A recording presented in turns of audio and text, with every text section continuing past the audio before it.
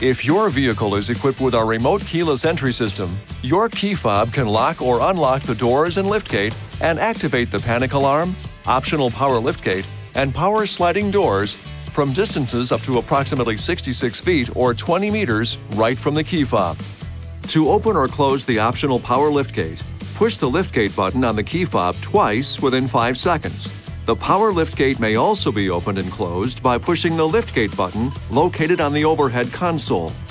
If equipped with a rear interior switch on the left rear pillar, pushing this switch once will close the liftgate only. The liftgate cannot be opened from this switch. Now, your key fob may also be equipped with remote start, so you can start your vehicle from up to 300 feet or 91 meters away.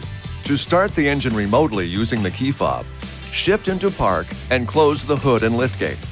Then, push and release the remote start button on the key fob twice. The engine will start and will remain in the remote start mode for a 15-minute cycle. To cancel remote start, push the button a third time. This video is not intended to take the place of your owner's manual. For complete details and other important safety information, please see your owner's information.